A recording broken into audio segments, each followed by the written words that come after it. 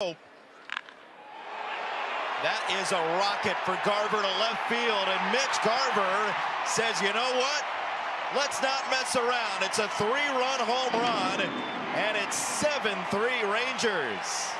When he's been healthy, there has been power in that stroke, and Garver has his first home run of the year, and at bat number 3. And that brings up Mitch Garver, who came up with 2 men on in the 5th inning. Swinging a high fly ball to left field. Schwarber back, he turns, looks, out of here! Another 3-run home run for Mitch Garver, and the Rangers lead 10-3.